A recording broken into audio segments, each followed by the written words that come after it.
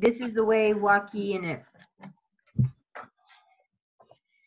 So today's study that I want to share with you will act kind of as a preamble or preparation for the camp meeting studies.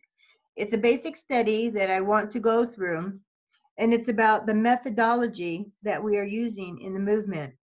Not only today, but what we've used since the inception from 1989. It's all about methodology.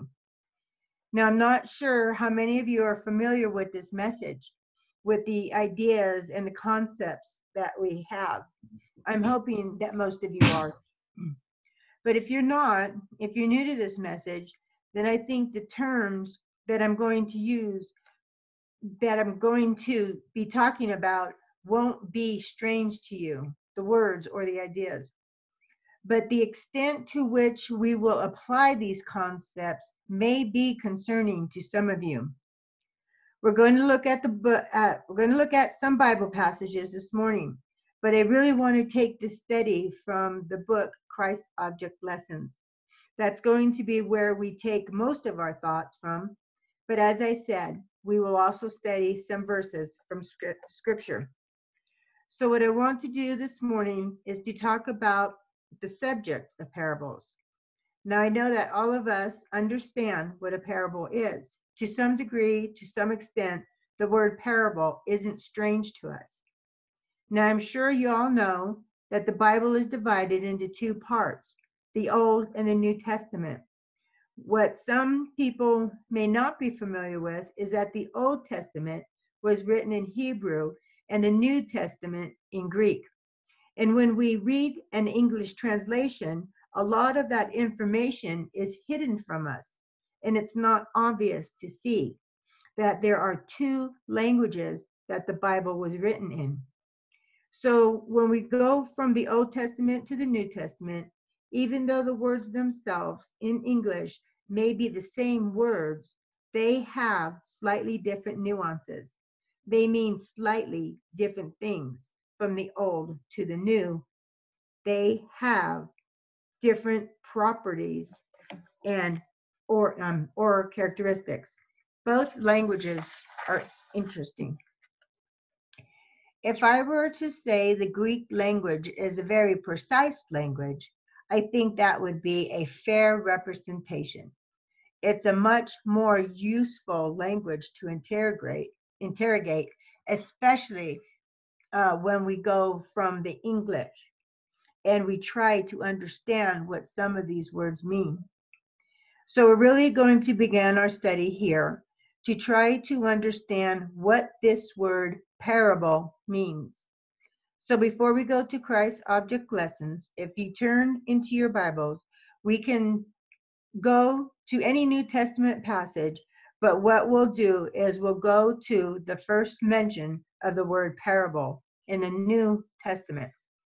So if you go to the book of Matthew, this is the first time you're going to see the word parable used in the New Testament. The word itself is found 66 times in the Bible. In a couple of verses, it's mentioned twice, but its first usage is found in the book of Matthew. So if we turn there, I'm going to go to Matthew 13. For most of us, this is a familiar passage. You've all heard of Matthew chapter 5, the Sermon on the Mount. I'm sure you all know that some call it the Beatitudes. So there's a Sermon on the Mount, and there is also what the Bible calls the Sermon by the Seaside. So there was a Sermon on the Mountain, and there's a Sermon on the Seaside by the Sea. And chapter 13 in the book of Matthew is the sermon that's by the sea. It's the first time Jesus really begins to speak in parables to the people, to the masses. He has spoken a couple of parables before this, but this is the first major time that we're going to see him using parable teaching. When we think about parables, I think that most of us would perhaps be thinking about a shepherd taking care of his sheep. The shepherd has the shepherd has 100 sheep, one of them is lost, and he leaves the 99, goes looking for that one sheep. And when he finds that sheep, he rejoices. It's a familiar parable that we are all aware of. And if I were to ask any of you, I'm sure we'd all be able to give an answer of what all those symbols represent. You have a wayward lamb that goes and does its own thing and gets lost and can't find its way back to the flock. You have a shepherd who is looking after these sheep, and somehow or another he loses the little lamb. And when he realizes the mistake that he's made, he goes searching for that lamb because the lamb cannot recover itself. So if we were to have the discussion on what that parable means, I'm sure all of us would have an opinion. We could look at this parable in a lot of detail. Ellen White comments on this parable, and there are many Christian commentators who look at this parable. So if I were to ask you, what does that lamb represent? That lamb that carelessly left the flock, left the care of the shepherd, and went away. What I want us to think about, if you're probably thinking or you thought you knew the answer, is to think that there's not just one answer to that question. So if we were to put the lamb to one idea, if I were to ask you who was that shepherd that went looking for that lamb, who was that shepherd? I'm guessing most of you would say it was Jesus. Is that correct? Most of you would say it was Jesus. So we're to say that this shepherd is Jesus. I'll put a symbol of a cross for Jesus. So now he's up at the board. And most people would say that shepherd is Christ. So there's your symbol. The cross equals Jesus, which is a fair response. It's a correct response. I put that correct. It's a correct answer. But what if I were to ask you, does Jesus ever live to make intercession for us, to care for us? Does he ever slumber and sleep? No, he's always attentive. Oh, no. Okay, no. Is he always attentive? Yes. Would he get distracted doing a project and not look after you? No. So, if that's the case, and we look at the story, how is it that this shepherd allows one of his sheep, and it's only a lamb, remember? A shepherd understands how lambs behave, how they operate, that they're inattentive, they easily make mistakes, they can get themselves into trouble, so they need a lot of help. How is it that this shepherd allows one sheep, this lamb, to run away and do his own thing? Why is he not paying attention? And if you ever thought about that, if we're going to say that this shepherd is Christ, how would Christ let one of his lambs run away and not pay attention? So as soon as you start thinking about it that way, maybe you can begin to question in your mind, maybe this isn't Christ. Maybe this shepherd is someone who sat back and had a little sleep during the afternoon, and one of his sheep escaped, and he wasn't paying attention. He wakes up and realizes he's only got 99. So he wasn't paying attention. So the question is that an accurate representation of this parable? Could we learn something about the parable from that perspective? And I would suggest yes. So this shepherd can be a symbol or a representative of Christ, but it can also be a symbol representation of a human, maybe you and I, maybe for a parent. And you've lost track of your child, or you're a leader in a church and you haven't paid attention to one of the members of your church or one of the people in the congregation. So all I want to show us is that very often when we think about parables, we only think that there's one version of one way of one understanding how to interpret what a parable means. So now that the shepherd is a symbol of Christ, but we could also see that it could be a symbol of us, someone in the leadership position, whether you are a parent or have a role in the church that requires you to keep a watch care of the people. So we have a shepherd and we have a sheep. So this sheep, who is this sheep a symbol of? The way I've just given Tony? the story, someone say something? Sorry. Yeah, sorry to interrupt you. But you know at the top where it says human, like yeah, that's too far. Just a little up.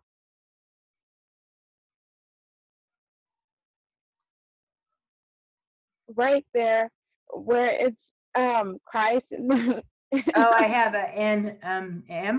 I think that is so cute though. I never even thought of that. Human, as a I don't know, That was a sorry. typo, sweetie. Sorry. It just made me laugh. That is Sorry. cute. Thank you. Okay, where am I? Okay, so okay. I think I know where I'm at. So we have the shepherd. Yeah, I'm gonna start there. So we have the shepherd and we have a sheep. So this sheep, who is this sheep a symbol of? The way I've just given this story, the way most people understand this story is that this sheep is a person. We'll say it's you. This is how most people understand what the story is, Christ and you.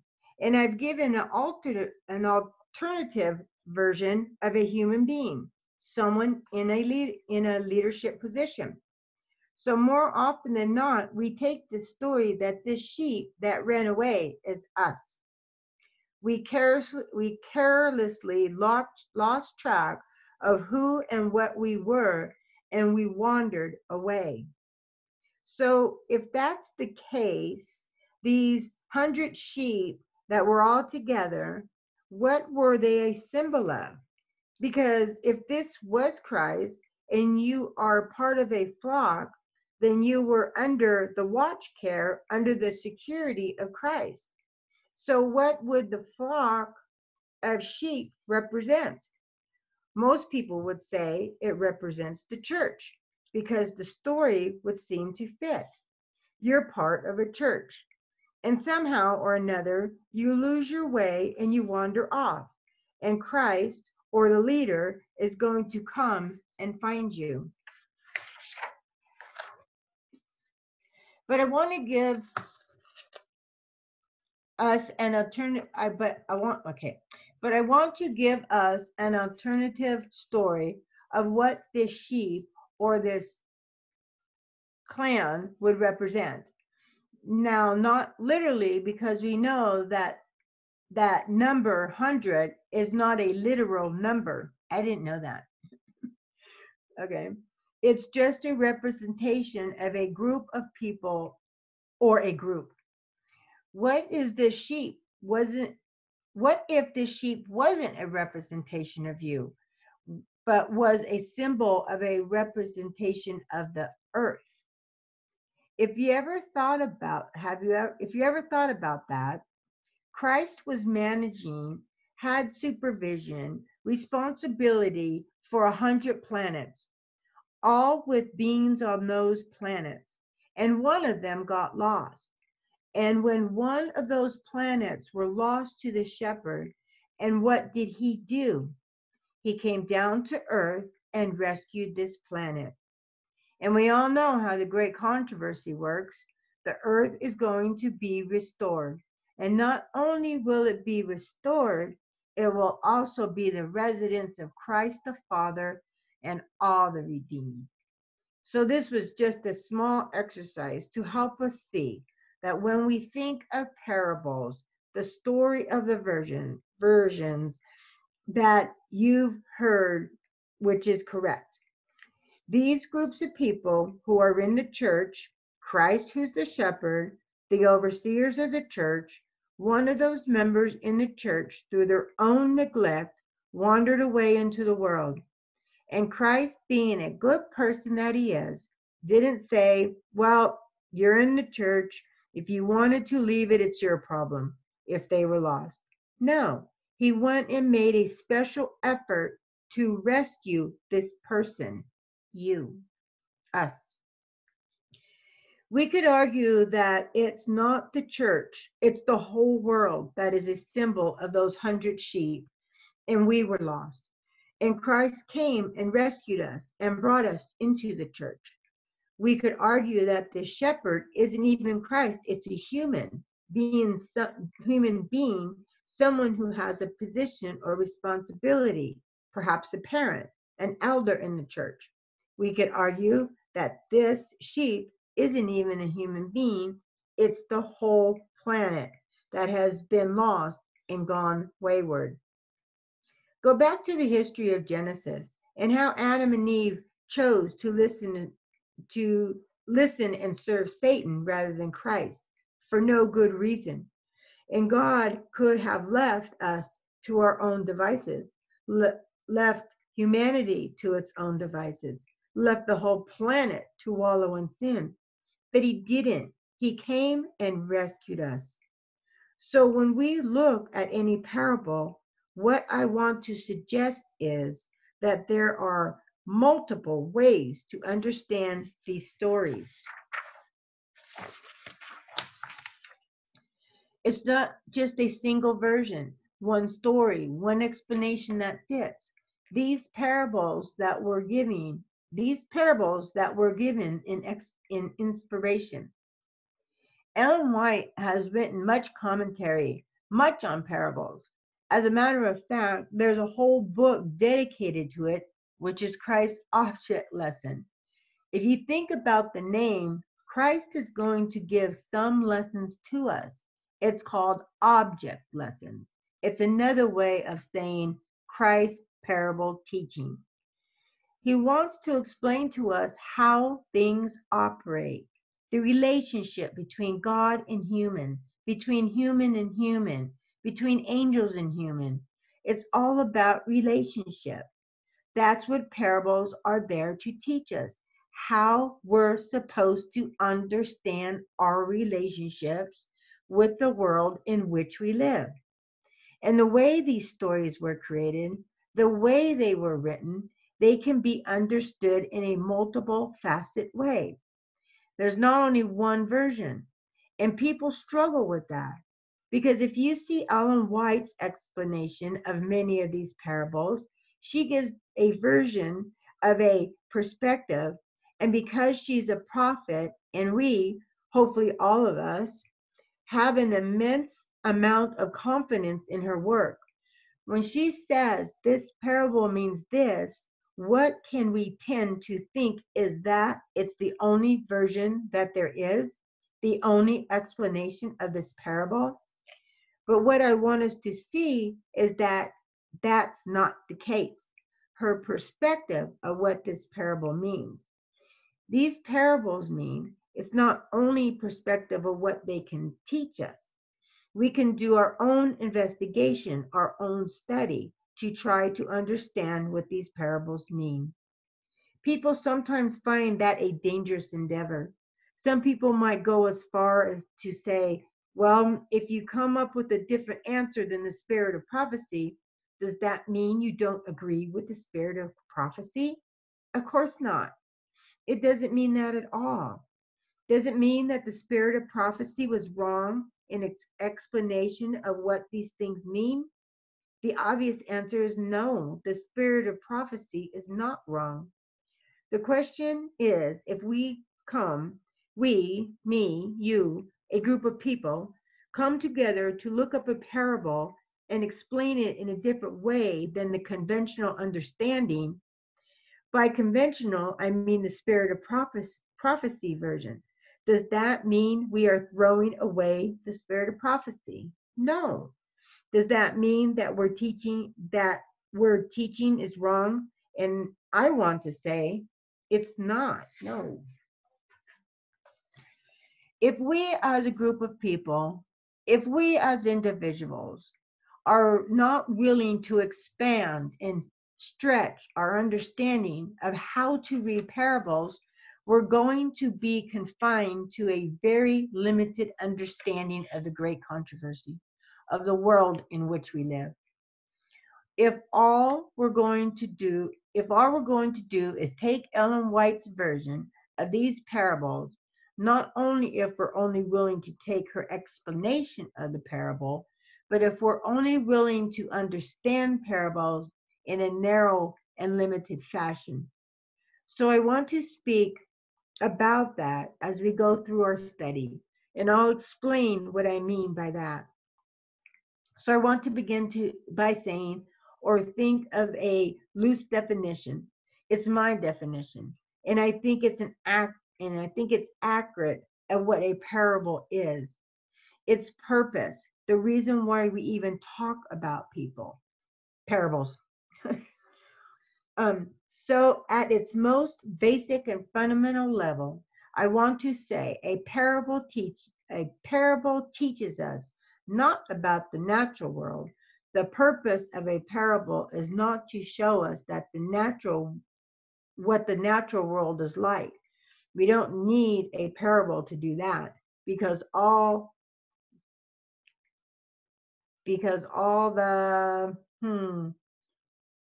because all we know is how the parable world operates, because we all know how the parable world operates. Let me fix that. Not snow, it's no. Okay. The purpose of a parable is, in fact, it teaches how the spiritual world works. This is the purpose of a parable, to show you or to teach us how the spiritual realm operates, how it functions, how it looks like, how it feels. Now, even though we're all spiritual beings, and I think that's an accurate representation of who we were created in the image of God, both spiritually and physically, we're told. But essentially, we're spiritual beings that are encased or housed in a physical body. And if you're happy with that kind of concept, just a simple observation, I think, will show you that. If I were to ask you who you were, and I were to say, is this your arm? All of you would say, yes, this arm is mine. If you look at your arm, but if that arm got chopped off in an accident and it lay there on the table, who would you be? You wouldn't certainly be the arm. You would still be the same person with the same thoughts, the same feelings, same emotions, same perspective, separate or disconnected to your arm. And if you took that example further and further, you could chop off many parts of your body. Science now allows us to do that. Medically, we're able to keep people alive, even though they may lose many parts or they may become dysfunctional.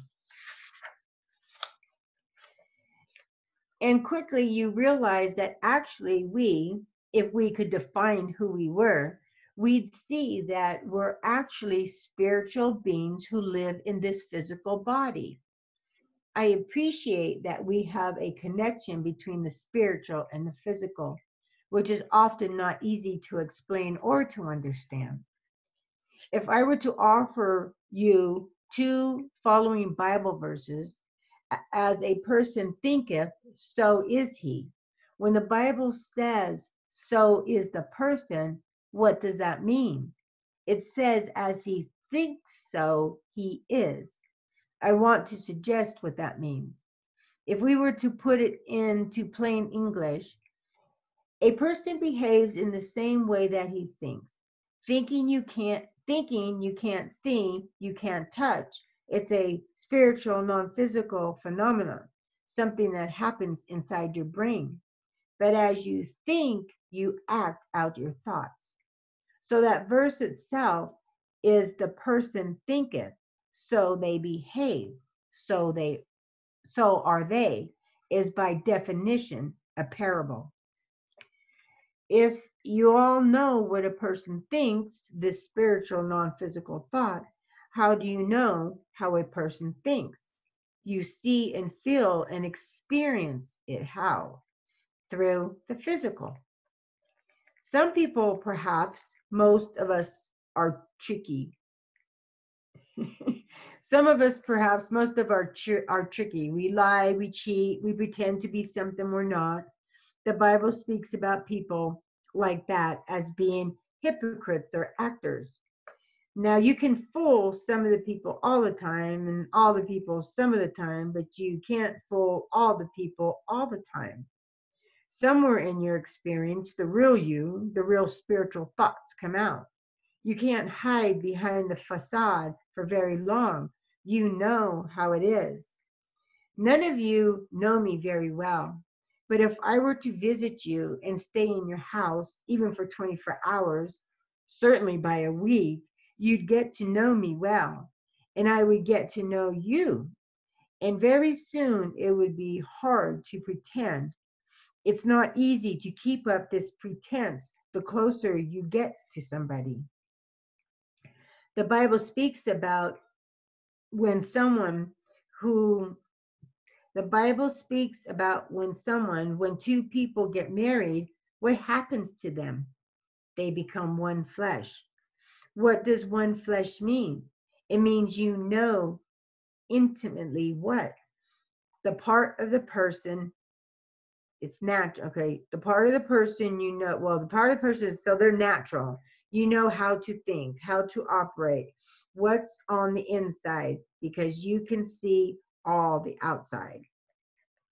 So as most basic level, a parable is required or is a tool to understand the spiritual by seeing the natural. So I've just given this explanation. I used the Bible verse to that. I explained it at the level of a human being. But most of us, the way we would look at the parable I've just given here is to say, we want to know how heaven operates. How does heaven work? And how would we know how heaven works? We know how heaven works by seeing how nature works. I'll give an example. The way the Godhead, in the most simplistic or basic fashion, is explained is the Father and the Son. Now, without getting into a complex doctrinal discussion on the relationship of the Godhead, I think most of us realize that there was not a real dad and there was not a real son. It doesn't work that way because there wasn't a mother somewhere. But however, their relationship connects to each other. It's going to be explained in terms that we can understand, in terms we're familiar with, because all of us are familiar with a parent and a child, the Father and the Son. So the relationship of the Godhead is given in physical or natural terms so that we can have some ability to understand how heaven operates. In heaven, the angels are not all equal. Hopefully, we all have an appreciation that we have different types of angels. Seraphim, cherubim, we have archangels, arch meaning the leader angel or the head angels. We have the covering angels. So we know that there is a hierarchy in heaven, and the way we can understand or get to know how that operates is to see here on earth. We have hierarchical relationships. We understand that the Father and the Son are kings. They sit on thrones in heaven. All of that is explained in the natural term. So if you want to understand how heaven operates, the only way to do this is to see how it operates in nature. in the example that I gave. If you carelessly, through your own foolish behavior, or we could say deliberately, maliciously, wandered away out of the protection of the shepherd, what would you expect the shepherd to do? Would you expect him to say, tough luck, it's your fault, you got lost, you didn't need to? Is that what we would expect? How do we think Christ would respond to us?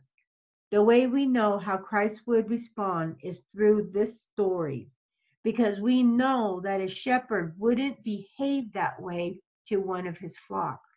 It would go and make an effort to rescue it, even peril to the shepherd's own life. And what that story is doing is showing us how heaven operates, how it really works in response to the natural world, in response to how the natural world operates. So this is a classic understanding or explanation of how parables operate, what they mean. So let me summarize what we've said. The purpose of a parable is to understand the spiritual, and the way you understand the spiritual is through the natural. In fact, it's the only way to do that. The only way you can understand the spiritual realm is through the natural realm, or we could call it the symbolic or the literal. So we'll put that down as well. So we've got literal things and we have symbolic things. We've made 2 points so far. The purpose of parables is purely to understand the spiritual, whether it's heaven, whether it's understanding another human being. And the only way you could do that is through the natural or the spiritual realm. That's why we need parables.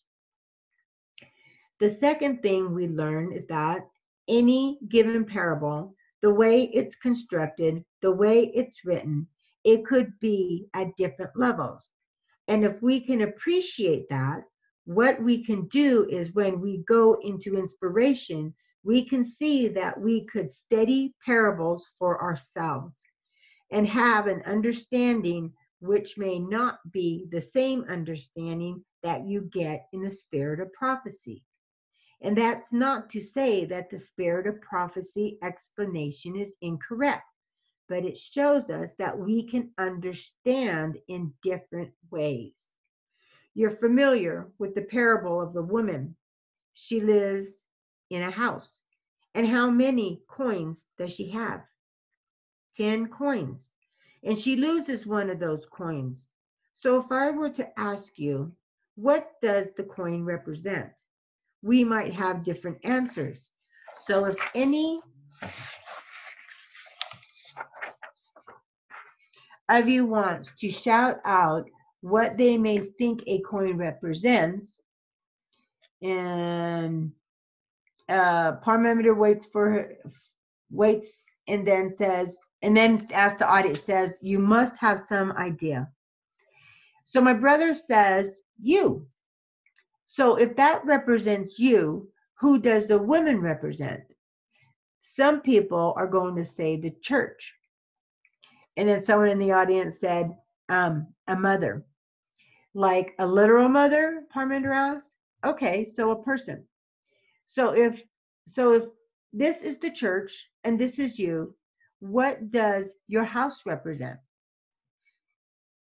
And then someone gave an answer and he said, okay, but that home is literal. It needs to represent something. So what I want us to see is that there are various ways to understand this parable. One suggestion that I would offer is that this house is actually the church. And this woman is someone who's in the church who has responsibility for 10 coins. And who in the church has responsibility for things? A leader. So there's this leader who loses one of these coins, and the coins can't run away. So the full responsibility of losing the coin is upon this parable, this person's shoulder, excuse me. In this story, it wasn't the shepherd who lost the sheep. The sheep ran away of its own volition. But in this story, you don't have that luxury. The woman lost the coin.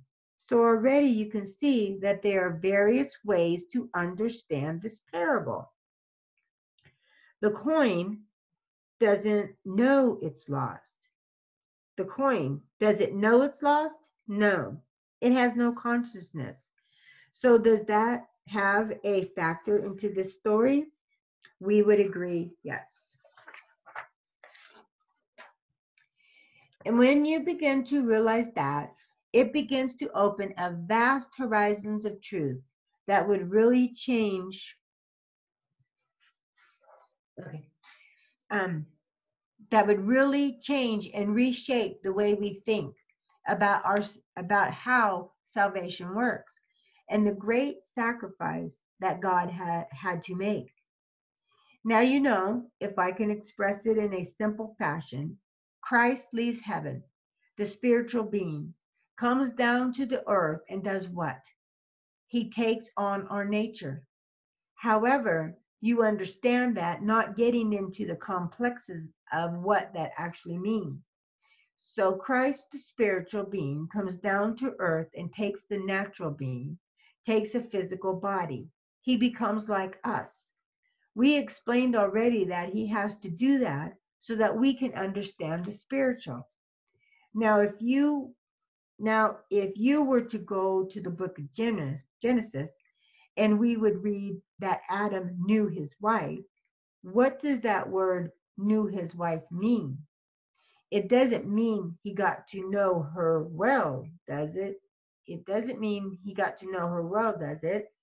What does the word knew his wife mean? It means that they had intimacy and they became one flesh. Would we agree with that? Yeah, that's what that word knew. That's what that word knew. So if we want to know the spiritual, and we're going to explain the spiritual through the natural. So here's Christ, the spiritual being. He's going to come in human form so that we might what? We might know his spiritual nature.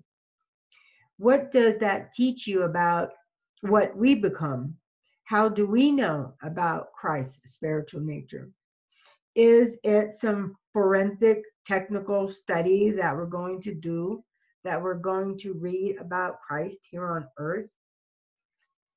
So on earth, Christ was a nice person physically, so therefore that would teach us that his spiritual characteristic is that he's a nice person, so we all know that.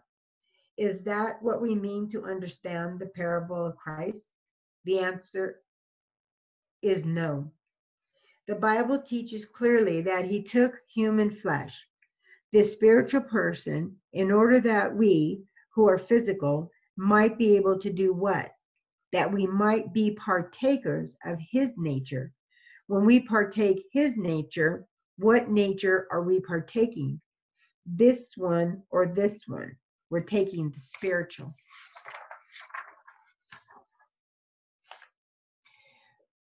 So this concept of parable teaching is fundamental to our understanding of how the gospel works. It's not just some theoretical study that we might do about houses and coins, about shepherds and sheep, and we could get all the right answer. And we can say, oh, we understand how to interpret and how to read the Bible. It goes beyond that. The reason why parables become so important to us is that they're the vehicle or they're the mechanism or what we could call the methodology behind behind being saved. And it's not just a theoretical technical study or conversation that we can have. It's an experience that we must enter. So we must experience what a parable is, or what we might call a living parable. We must become living parables. What does Paul call this? What does Paul call his disciples? If I can use it, He calls them my children. He doesn't say you're living parables. What does he say? You're a living epistle or letter. He says you're a living book. So he goes to a city. He gets these Gentiles who are all natural. He trains them to become what? He trains them to become spiritual. And then what you need to do is you need to go out and be this letter or an epistle and go teach somebody. Now we understand that. We understand that the Bible is good wood pulp. Oh, how's it go? We understand that the Bible is just wood pulp and ink. It doesn't really mean anything. It's only value it only has value when the Bible when does the Bible have value? When we live it. So you go to Jeremiah 31 or Hebrews 8, and the Bible speaks about there's going to come a time when I will put the law within your heart. Now, most of us, I don't mean particularly in this room, but most Christians, like the Jews, would take the word of God, and we don't want the Jews and we don't do what the Jews literally do. Put it on our arm and wrap it around our forearm and carry it around, or stick it on our forehead. We don't do that, do we? We don't do, and I don't know how to pronounce that word. Can anyone see it? Flattery. What's it mean? I think that's the little box that Jews had that they carried around their forehead to carry the law. The law was in it. Oh, okay. Could be wrong. We don't do that like the Jews did. But we do similar things. We wear chains with a cross, so we have a picture in our house, Jesus or the Ten Commandments. We like these charts up on our wall. So we do very similar things. We have these rules and regulations or the word of God all around us. We surround ourselves with these words, and that's not a bad thing. It's a tool, a mechanism, it's a stepping stone, but that's not the purpose of inspiration. We all know that. It's so that we might be changed into the likeness of Christ. So there's three things that we've learned. Parables teach us about the spiritual realm, and the only way you can learn that is by looking at the natural. Parables can be understood in different ways. Christ himself was a parable. The spiritual being, God, had to take natural form so that we could understand him. And not only that we look at him and we say that's nice. The Bible says by beholding we become changed into the very likeness of Christ. So if we're going to be changed into his very likeness by looking at him, what does that looking mean? It doesn't just mean reading or studying his life. It's just like when two people become one flesh. And Adam knows his wife. He doesn't get to know her. They become one in experience, one in a relationship. That it's so intimate, they become inseparable. So the purpose of a parable is not just to understand who Christ is. The spiritual being, by looking at the physical person, it's not just that. It's so that we can experience what it means to have humanity and divinity combined. If you can understand that, then you can understand why Christ, if I can say it this way, is forced to remain in human form throughout eternity. We know that when he went to heaven, he retains his humanity, his human form, and he will retain it throughout eternity. He's forced to do that so that we can be one, so that he can be one with us. If he didn't do that, what would the problem be when we get to heaven? Let me try to explain how I would see this. Do we all agree that we need to stop doing sin? Yes. That we should be perfect? Sure, without defining exactly what that means. So if I were to say without sin or perfection would mean so if I were to say without sin or perfection would mean graduation, you finally arrived. Do we think that we have fully, completely arrived? We're going to be the ultimate human being when we get to heaven? No, I don't think we really do. We're still on a learning curve. We still have a lot more to learn about ourselves, about how we behave, how to treat one another. And that's just talking about us. That's just talking about us who are going to be part of the 144,000. What about the people 3 or 4 years? What about the people 3 or 4 years ago who had some very strange ideas? Really strange ideas. What learning curve will they have to go through when they get to heaven? So if Christ took off humanity when he got to heaven, what would the problem be for us? We'd have no learning.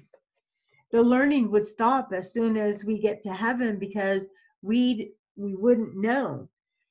How do we become more spiritual? Because we're not going to become more physical. We're already fully physical. That's a question. How do we become more spiritual? Because we're not going to become more physical. We're already fully physical. Our aim in life is to become more spiritual. So how would we learn to be more spiritual? We couldn't do that because we go to the Godhead, we go to the Father and Son, who was spiritual, and we'd say, teach us. And they wouldn't be able to teach us. They wouldn't be able to show us how to develop further. Why? Because they're only spiritual. And the only way to explain what a spiritual experience is to show us through the physical. I don't understand the science behind that, but it's a fact. The only way we're going to understand God completely as we walk through eternity is by understanding Christ through his physical nature. He took on our nature so that we could partake his nature, and that will never cease. So I want us to see that. If you want to understand the spiritual, which we all do, we all want to be spiritual beings. And we could say spiritual beings mean good people. With the only way to experience that or explain that is through the natural. Parables can be understood in different ways. We've spoken about Christ. Christ himself was a parable. And therefore, in agreement with Paul's instruction, what are we to be? To be parables. And the big problem that we face, and if we face this, all the people around us face, is that we're not good parables. Because what happens as soon as you open your mouth and you talk to your neighbor or your church brethren, what comes out?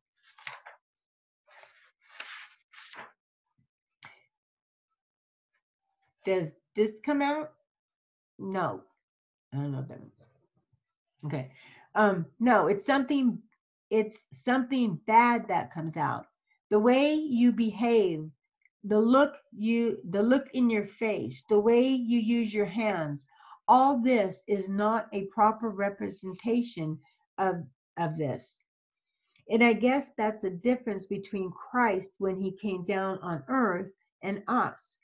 And what God's aim is for the natural and the spiritual to become one, so that we truly would be living epistles, not dead letters. So the purpose of, so no, that's the purpose of parables.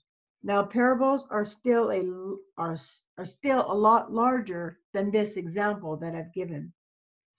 We're in Matthew chapter 13. We're in verse 3. This is the first time the word parable is going to be used in the New Testament. And he spake many things unto them in parables, saying, Behold, a sower went forth to sow. We can learn many things if we're observant, if we're careful readers. So the first thing I want us to see is, or to observe, is that there are rules and a methodology behind studying. So the first thing I want us to see or to realize, if we want to understand about human beings, how we operate, how we think, where would we go? Where would be your first port of call? Would it be some random person in the 16th century? No. If you really want to understand how people operate, how they are constructed, how they are put together, where do you go? You'd go to the book of Genesis. You'd go to the beginning, the first person, Adam. God created Adam, man and woman in his image. So if we want to understand human beings, we go to the beginning, the first mention or the first description of human beings. And that's a really important role that all of us use. Rule. That's a very important rule that all of us use. If you want to understand a journey, you go from A to B, from the beginning to the end. So if you're on a journey, what do you need to know about that journey? Where you begin and where you're headed to. And often, in fact, always, you're somewhere in the middle. So if you want to understand the path that we're going down, two things you need to know is, first of all, know the path you're taking. And the second thing is the beginning and the end. So I want to rephrase that in a following way. I want to use the idea of first mention, where the human being, where are human beings first mentioned? My brother says in the book of Genesis, Adam and Eve. That's the first place they were mentioned. Then we could say, where's the last place that they were mentioned? Now, when you think about the last place they're mentioned, that would be an interesting discussion because we could have different explanations about that. We could say, well, if the first place they mention is in Genesis, then the last place would be Revelation, the final work of God here on earth as he finishes up the great controversy. So we could go from Genesis to Revelation. Now, Revelation is the last book in the New Testament, and it's the last book in the Bible. There are 66 books in the Bible. How many in the Old Testament? 39. And in the New, 27. So we went to book number 27 in the Old Testament. What book would you get to? If you're not good at math or you don't have an index in your Bible, you can have a guess. So there's 66 books. There's whatever that is, 39, 27 in Daniel, and 27 Revelation. So go to the book of Daniel. Go to the book of Daniel. So Revelation is book number 27 and Daniel is book number 27. So that's just a little trick. That's the right way to explain it. There are much better ways to see this. But the book of Daniel and the book of Revelation, Ellen White tells us, is quite explicitly that they're essentially the same book. They deal with the same subject. And if you want to understand the book of Revelation, you really need to read the book of Daniel and vice versa. So I want to say the book of Daniel and the book of Revelation are the same book. So we're going to talk about human beings as an example. They're beginning the book of Revelation. That would be your start. And you'd end in Revelation with that. Where else could you end if you can end in Revelation? What other book could you end in? Daniel. So you could put Daniel or Revelation. if you're okay with that. So all I want us to see is we can explain the beginning and the end in different ways. So I want to explain in another way now. When we start thinking about the beginning and the end. So the book of Genesis was the first book, and I'm going to call it Adam. It's the first man, Adam and Eve, a man. So if this was the first Adam, where will we go to talk about the last Adam? We've said we can go to the book of Revelation. We can also go to the book of Daniel. What other book could we go to talk about the last Adam? To the book of Matthew. We could go to the book of Matthew. So let's go to the book of 1 Corinthians chapter 15. All I want us to see is that what we're really doing is talking about parables. And we can see that we come up with different answers, different ways of explaining the same story. We're already got 2 books from the beginning to the end.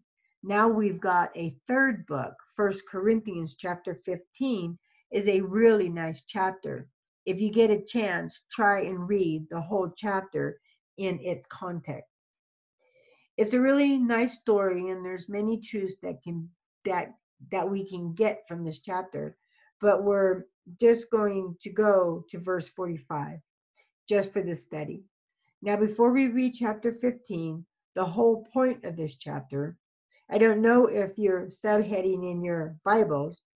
If you do, if you went to the beginning of chapter 15, and if anybody's got one here in their Bible, what's the purpose of this chapter? In the resurrection of the dead, it's the resurrection of the dead. Different Bibles explain it different in many ways. It says that that I know that maybe that's day of the resurrection. So I don't know. That's a typo. My apologies. Or some people's versions will call it the resurrection of the dead. So chapter 15 is about the resurrection. We're in verse 45. And so it is written, the first man, Adam, was made a living soul. The last Adam was made a quickening spirit. So I'm not going to ask who the 2 Adams are, but we can see we've got a first and a last. Hopefully, we can see that. We've got the first Adam, we've got the last Adam. Can we all see that? It's the first Adam, and then it says the last Adam. So we have a first and we have a last.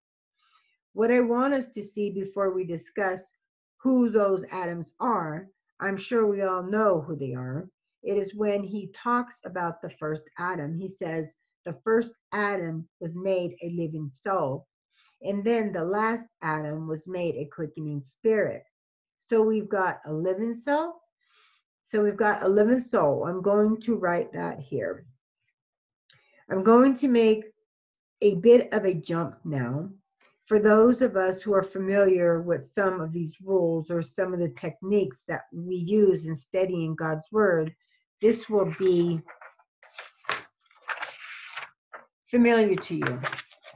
Even though you may not have seen it in this verse, but that technique or that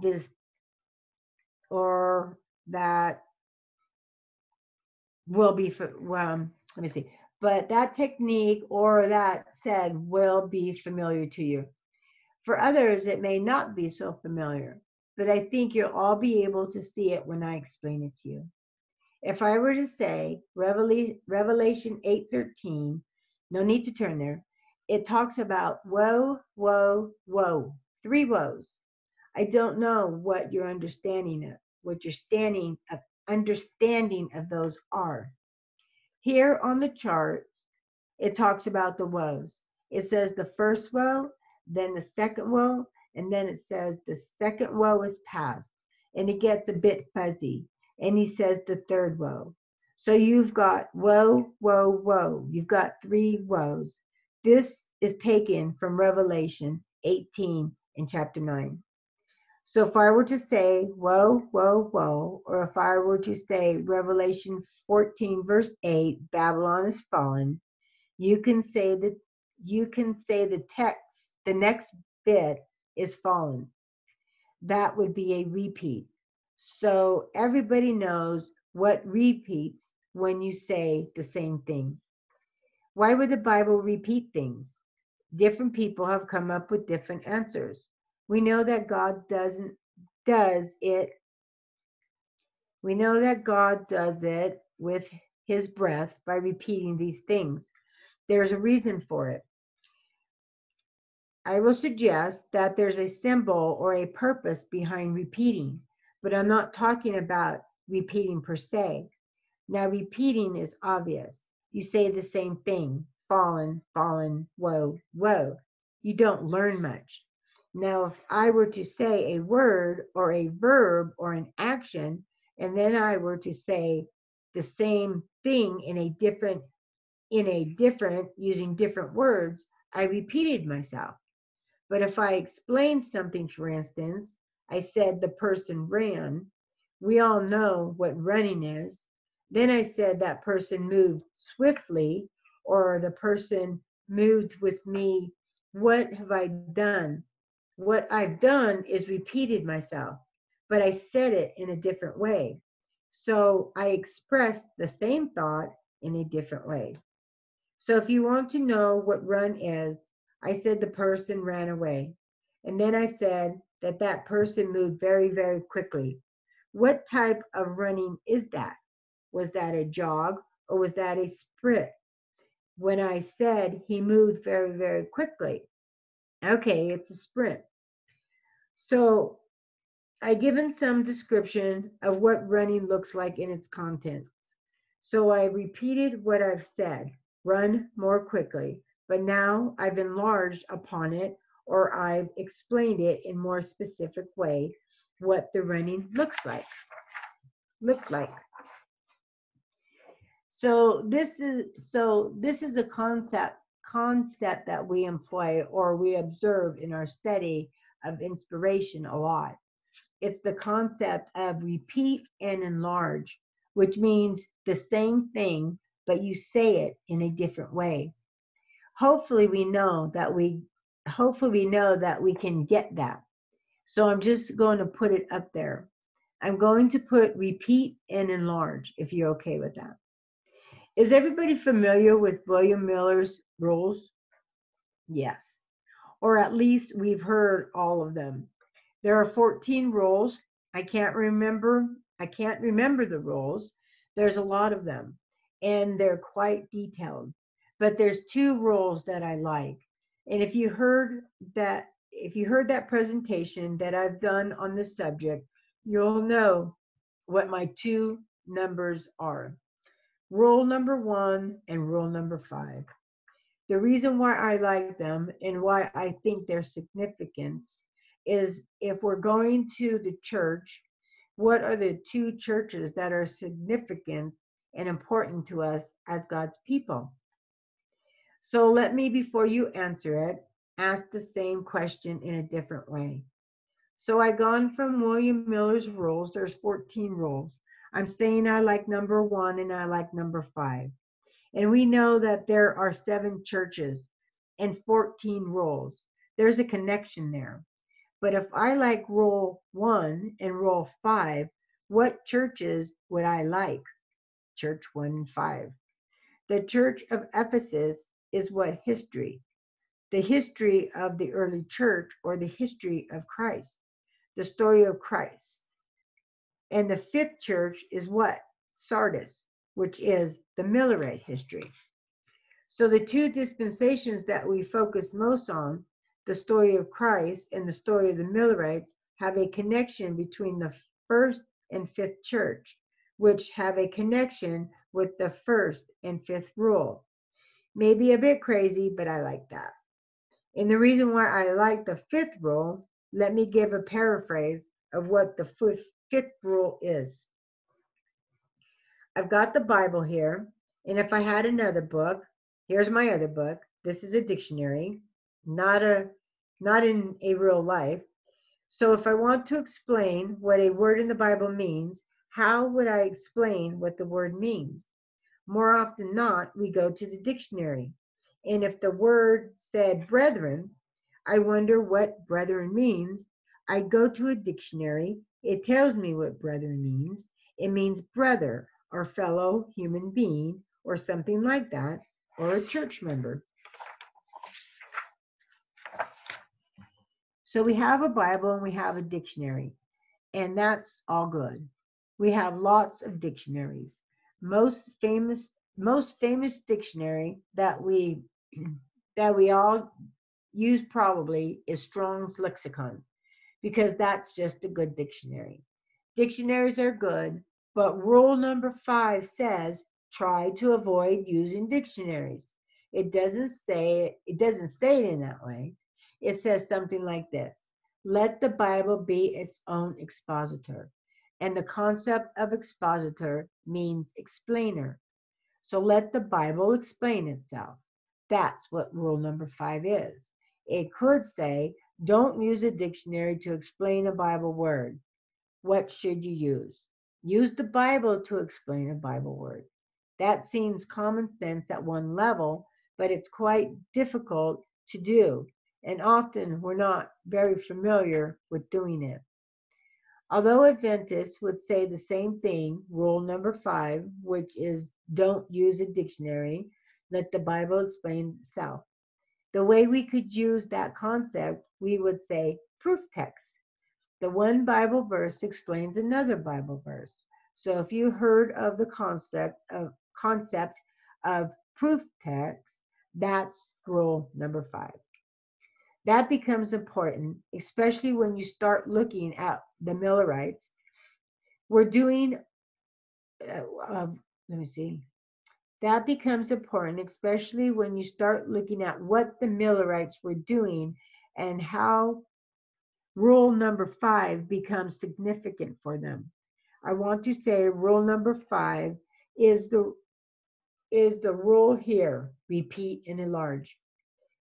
So what you're going to do is have a verse or a Bible word or a word in the Bible, and you're going to repeat that, which means proof texting, and you're going to enlarge upon it, which means you're going to explain that the original concept or the idea means.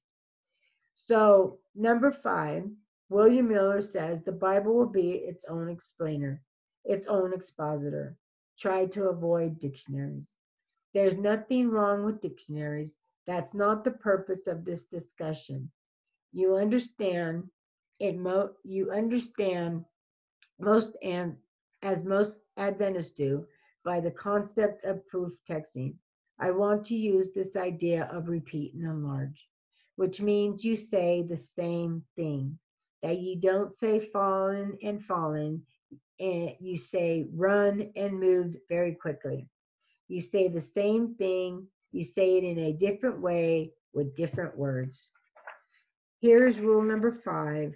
This is rule number 5. We're going to employ it now.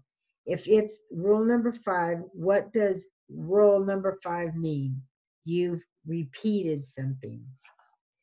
And explain it in different ways, which means the Bible will explain itself.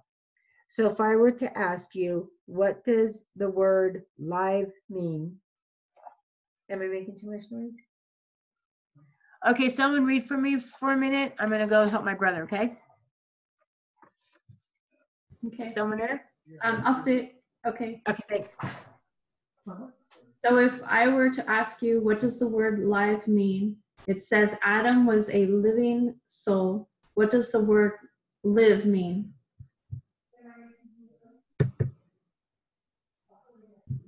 So we are going to repeat the term a life and the life. But the second time, we're not going to use the same word. Otherwise, you will all just be living. We're going to use a different word to explain the same concept. So we're going to use the word quickening. And the word quickening, if you look in its definition, means to be alive. So this is an example of William Miller's rule number 5. It's repeating and enlarge. And you can see it in usage here. There's live soul, quickening spirit.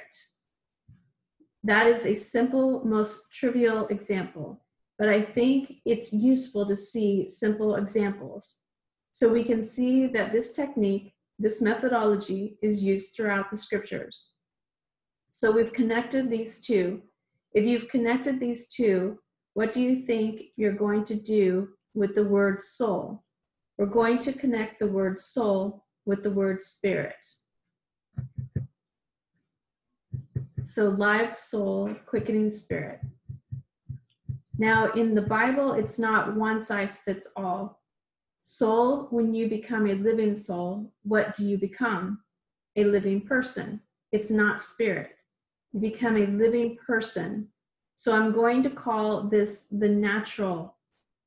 So the soul is the natural and the spirit is spiritual. Adam, the original Adam, was the first natural person. This last Adam, he was what? He was spiritual. So what you got here, you're going from the natural to the spiritual, which is the definition that we have for parable. So who's that first Adam? We know it's literally Adam. Who is the last Adam? We know it's Christ. If you went to the context of the chapter, we could prove that.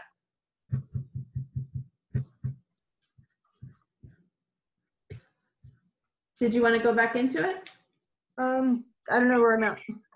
We're at the top of page 24. Yeah, good. You're a quick reader. Okay, the top of, oh, but we won't? Okay. Yep. Do you want to read? I can read for a while, unless Yeah, my eyes are kind of hurting, but yeah, just give me a break. okay. But we won't do that. It is Christ. So you got Adam and Christ, and what is Christ? He's a spiritual being. What was Adam? He was a physical being. So if you want to understand Christ, who do you need to look to? You need to look to Adam. So when it says to look to Christ, what Christ do you need to look to? Do you need to look to the spirit being? I'll do it in the shape of a cloud. Is that the Christ that you need to look to? No, that would not help you with it. It would not help you with it. The Christ that you need to look to, the spiritual person, how does he look? He looks like this.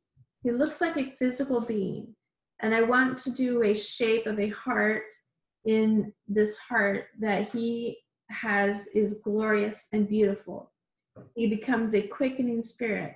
And this model is the same as this model when you go back to see how Adam was created. And it was created identical to the last Adam. So the natural Adam and the spiritual Christ. Paul is a very interesting and capable writer. The more you read what he writes, the more you meditate upon his words. What you see is he uses these concepts of repeat and enlarge.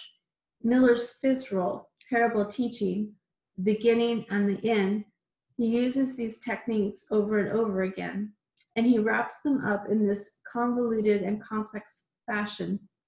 And it's an interesting and profitable exercise to try to unpick them layer upon layer upon layer, and to see how he wraps all these things up in a really simple phrase. I mean, this is a simple verse itself, but the way he constructs it is profound and educational. So what we've done is we've gone from the beginning to the end, and we've seen that we can explain it three different ways. The whole explanation is wrapped up in the whole model of parable teaching. So this is another example of how we can look at parables and see that they are all encompassing. We look at parables to understand the spiritual. You need to know the natural. You can understand parables in different ways. The same parable can be seen differently. It's a person, it's a doctrine, it's Christ. It's the human being. It's the whole of this planet. It's an individual. Then we look at the concept of first usage or first mention. The first time the word parable is mentioned is in Matthew 13. It becomes important when you start using this parable or any word, and we see the same concept being brought to view when we think about the first Adam and the last Adam. So if we're going to go to a verse where we said the first time that the word parable is used in the New Testament, what else could we do? What else should we do? The first time the word is used in the Old Testament. So then we can go to the Old Testament and see the first time it's used in the Old Testament, which in fact would be the first time that it's used in the whole Bible. Not only is it interesting, it's profoundly important to understand this rule of first mention. We know it must be important because if you want to understand what kind of a human being you are, what your destiny was, where you came from, what would you do? You would go to the first Adam and then you go to the last Adam. This is where you began your journey, isn't it? As a human being with the first Adam. And where would you and your journey going? By looking and pointing to the last Adam. Let me put that on a line. Here's the journey where did we start? With the first Adam. Where will we end? With the last Adam. So yeah, the first Adam and the last Adam. And we're Adam ourselves. Now, a human being. Where are we? We're here on this journey. And if you want to get to the right place, you need to know where you came from and where you're going. And you need to understand both. And what have we learned? What did the first Adam look like? He was a natural person that was spiritually inside. And what was the last person? He was a spiritual person that had a physical body. So these people are the same, the beginning and the end. Now, often we employ the Greek alphabet because we like doing fancy things. And instead of saying A to Z in the English, what do we say? And I say we because we like doing crazy things. It's not even just us. Even Christ speaks about himself in this way. So often we think about this idea of the Alpha and the Omega, the beginning and the end. And what has this taught us? What have we seen so far? What's the difference between the first Adam and the last Adam? The Alpha and the Omega, with the difference between them? No difference. They are the same. So if they're the same and you begin your journey here at the beginning and you end your journey here at the end, you begin and you end where? At the same place. You begin with the human being that was created perfect, beautiful inside, because he was created in the image of his maker. And where do you and your journey end? At the same place. How do you begin and end your journey at the same place? What would that look like? Because often we draw straight lines, it's a circle. You end up going around in a circle.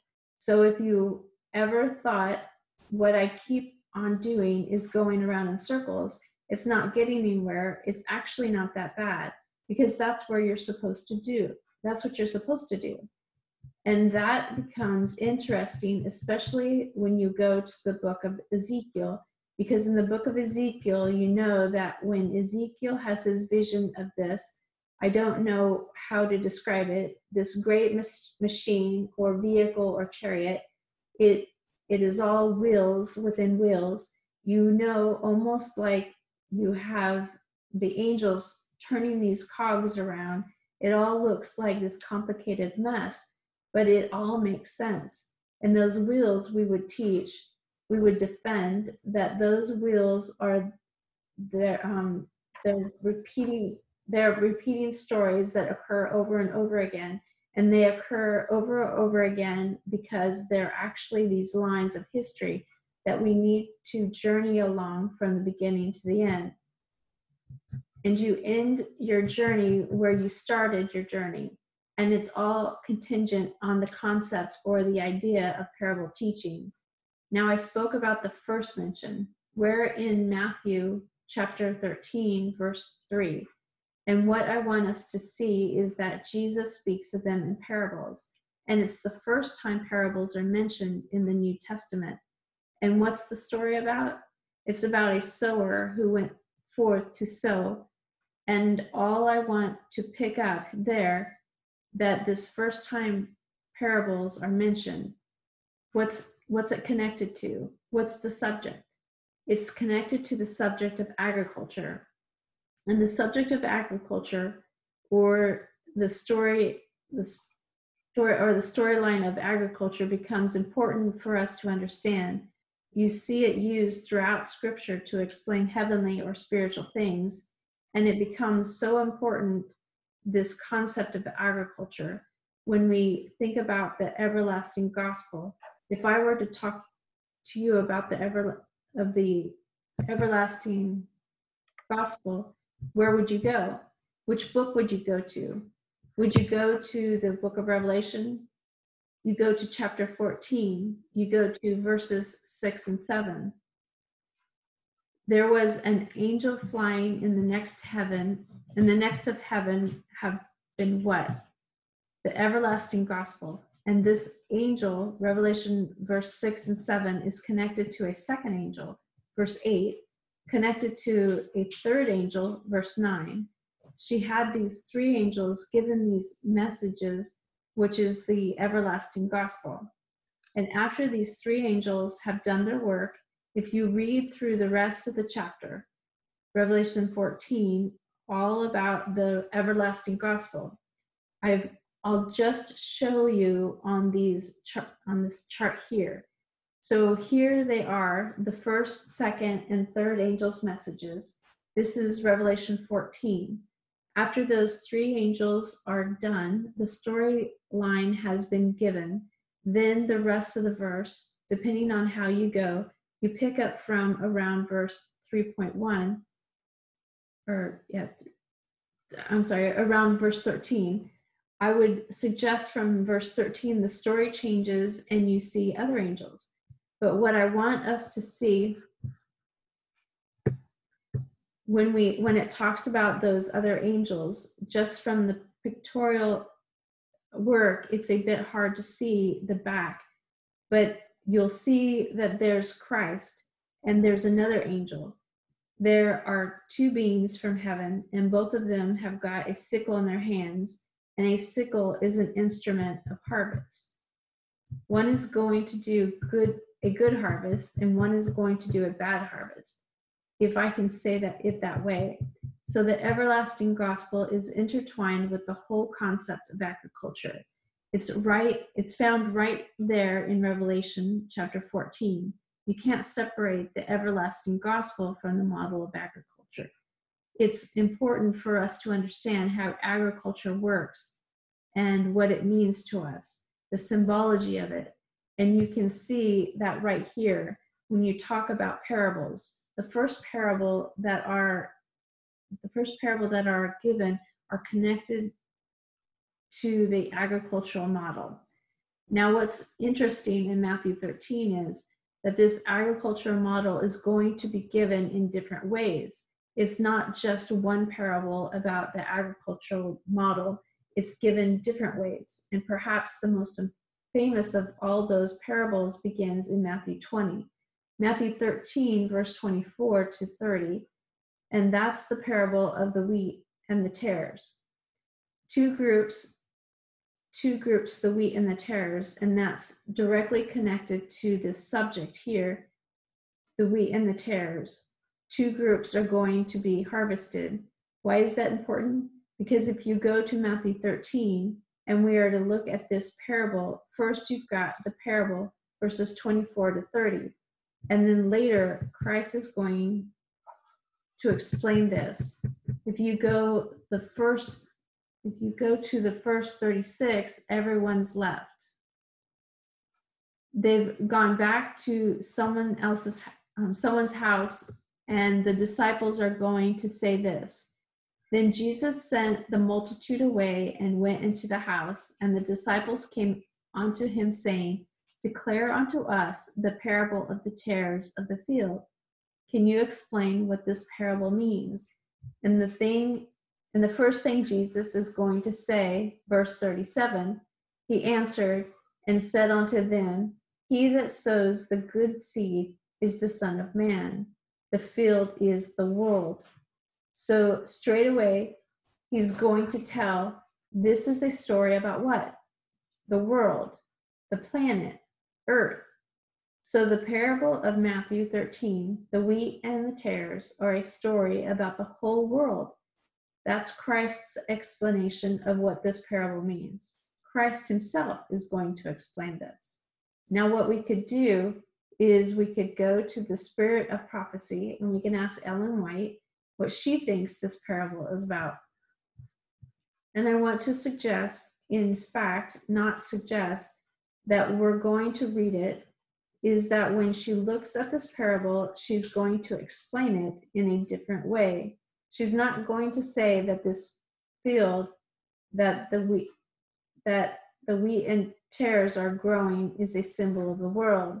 This is taken from Christ Object Lessons, page 70, paragraph 2. The field, Christ said, is the world. Matthew 13:38, we read that. Quoting from Sister White, that we must understand this field as signifying the church of Christ in the world. So Christ says, the field is the earth. The spirit of prophecy says it's the church. We've got two different answers to the same parable. I want us to see that becomes significant. Christ tells you that this is a story about the earth, and Ellen White says no. She says you need to discuss who the we are. We must understand this as signifying the church that's in the world,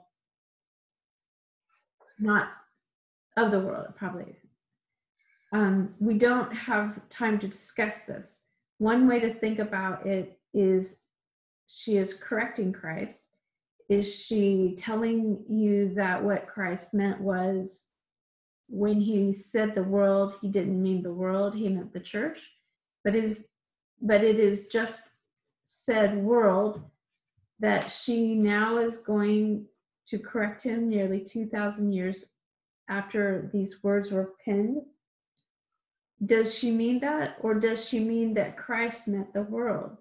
But I want us to understand it to mean something different. I would argue later that Christ wants to make one point and Ellen White wants to make another point. If that's the case, which point is the correct one? Christ or the church? And someone said both. If it's both, we wouldn't know who is she speaking to when she says we. So if we were to assume, we don't have time to study this, that she's talking to us, Seventh-day Adventists. You want me to finish? Sure. Okay. So if you're a Seventh-day Adventist and you want to read Matthew 13, verse 24 to 30, when you read the field, what are you supposed to be thinking? World or church? Must be the church. So is the church what church? What church is she speaking about? When she says the church that's in the world, she will explain that means there's only ever been one church. It goes to 7 dispensations. Ephesus, Laodicea, but there's only one church. And if one church is going through all these experiences, when she says we, she's talking to the audience that is alive then. Which church is she referring to? Which dispensation? Seventh-day Adventist Church, which is the Church of Laodicea. So what is she wanting us to understand? That sometime in the experience of Laodicea, there's going to be a harvest. And there's going to be two groups, wheat and tares, that are growing together in the Seventh-day Adventist Church, which needs to be separated. That's all good and well, but is that what Christ wanted us to understand? No. Christ wanted us to understand something different. He wanted us to understand that on earth, there are two groups. There are two groups on planet Earth, and that's a completely different dynamic. Just like the coin is, you or the doctrine. This shepherd is a human being, or Christ. There are completely different dynamics going on.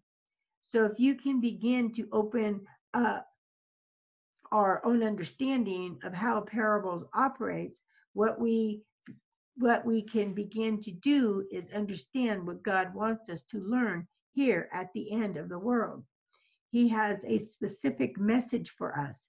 And if we're going to limit ourselves to a specific definition or explanation of what parables mean, like one size fits all, we're going to be limited in our understanding. I'm giving you a number of examples how that works. So I want to summarize what we've learned today. The purpose of parables is only to understand the spiritual, but you can't understand the spiritual realm or the spiritual kingdom. To understand it, you have to go to the literal or the natural. That's what parables are designed to do. Parables can be understood in different ways. Christ explains it to be the planet Earth. Ellen White says no, we need to understand it as being the church. We've given you the story of who the shepherd is, who the sheep is, given an explanation of who the woman is, who the coin is. Then we spoke about parables and where they are mentioned. The first time the word parable is mentioned in the New Testament is Matthew 13, verse 3. The first time it's mentioned in the Old Testament. I didn't give you the verse, it's number 23, verse 7, and that becomes significant. And at the camp meeting, we were going to continue this discussion. And at the camp meeting, we're going to continue this discussion and explain why that becomes so significant to us. Numbers chapter 23 and verse 7. For those of you who are not familiar with that number 23, it's about the backdrops. It's about the backdrop, that story. The story is of Balaam.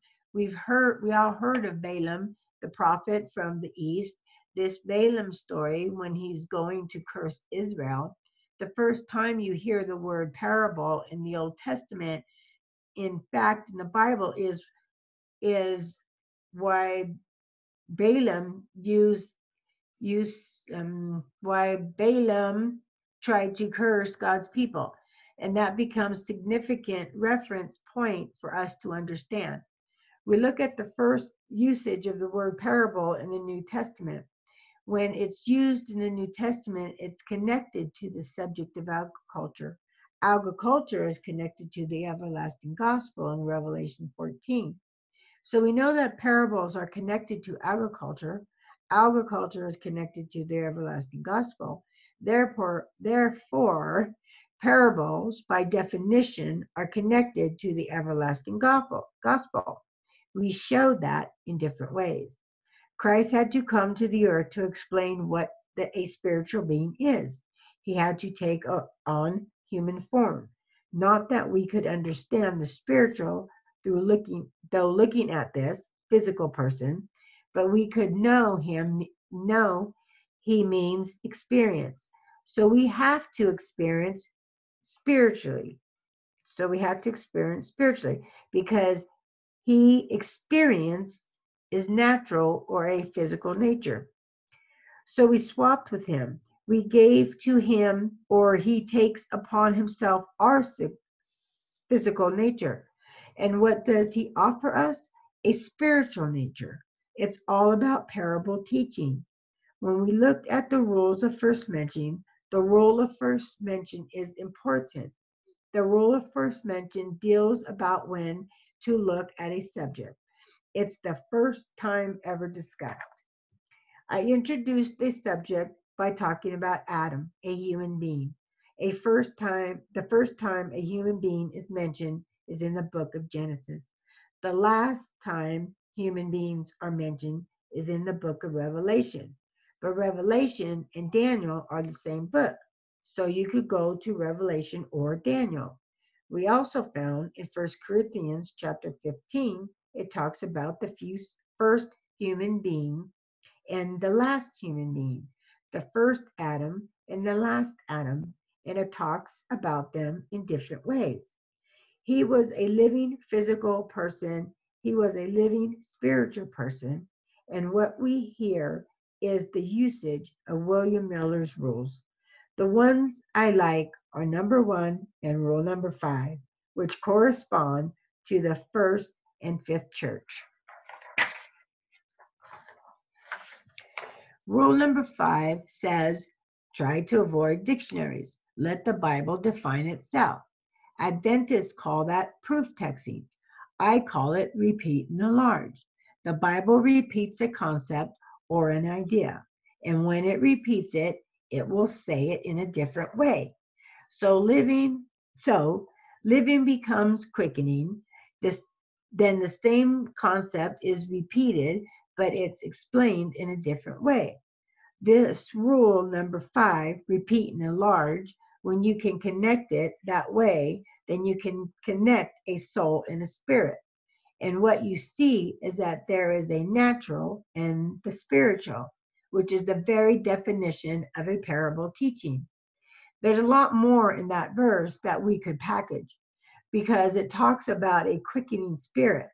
And that concept of the last Adam being a quickening spirit is not only that he was a spirit, that he was a lie, it's that he has the ability to give you life. That either of him being a quickening spirit means that he gives you the ability to have life. How does he do that? How does he offer his life to you? We know that he does that through the cross. He died for us. But it's the exchange which is all connected to this idea, parable teaching. He takes something from us and he gives something to us. There's this exchange, and if there is this exchange, Christ and us become the same thing, which means we become one flesh. We become indistinguishable from Christ. Because if we look at Christ, what will we see? A human being because it looks special? No, it looks like a normal human being, but on the inside, it's pure and good and clean. And what's his ideal for us? The same thing. We are human beings and we are going to be given a new heart where the law can be written upon. So we take this idea about the first Adam and the last Adam, and we've now put it upon a line. We call it the Alpha and the Omega, the beginning and the end. We're not at the beginning of our journey. We are certainly not at the end. We're somewhere in the middle. So if you want to reach your journey's end, you need to be put on the path. If you're on the path, you need to know where you begin. We begin our story at the first Adam, and we're going to end it with the last Adam. And in the middle, we're in a bit of a mess, as we all know. The first Adam and the last Adam took the same because this Adam was created in the image of God. So if you begin your journey at the same point, it becomes a circular argument. And in fact, you never go anywhere. This is the story of Ezekiel and the vision that he had in the imagery of the wheel within the wheel. These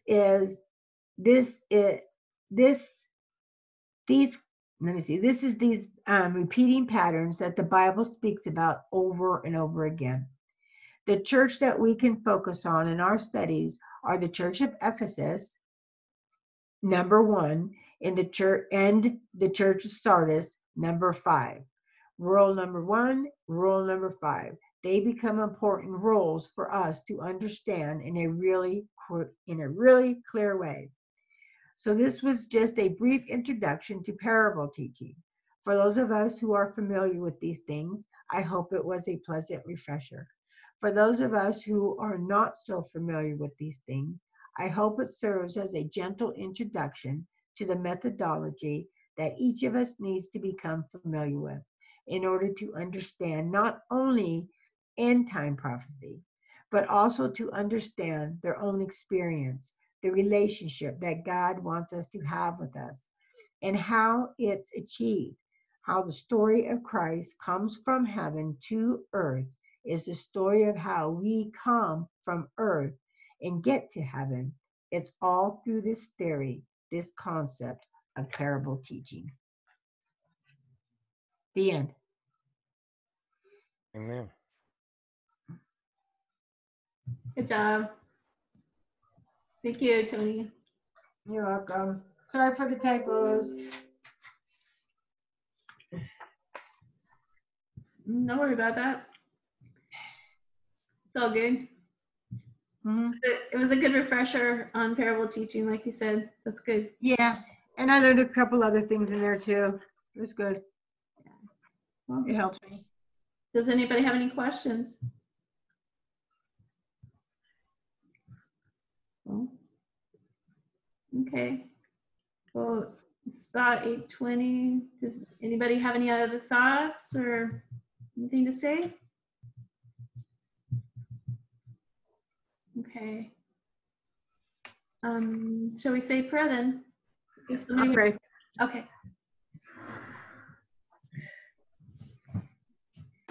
Holy Heavenly Father, Lord God, happy Sabbath. Lord, we thank you for this day. We thank you for tonight. We thank you for being in our presence. We thank you for your angels who surround us. Father, we want to come before you and give you so much thanks for bringing us all together, for bringing the unity into this movement, for allowing us to see our condition, for giving us the promises, and also, Father, for giving us the lines which lead us to where we are going to go. Father, we pray that you will enter into our hearts and that our hearts will be full of you, that whatever you say or have us do, we will do, that we know that you are the end from the beginning, Father, and that we are your servants, your messengers, and your priests. So we come before you, Father, and we ask for your help and your direction, and we give you thanks. We love you so very much. In Jesus' name we pray. Amen. Amen. Well, thank you. You're welcome. Thanks, Toni. You're welcome. Thank you. I'm going to go tend to my brother, so I will see you all Sabbath morning. Yeah. Love you all. See you tomorrow. Thank you. Okay. Night. Bye-bye. Happy See you in the Sabbath. morning. Good night. Happy Good night, everyone. night. Good night. Night. Night. Okay. Hmm?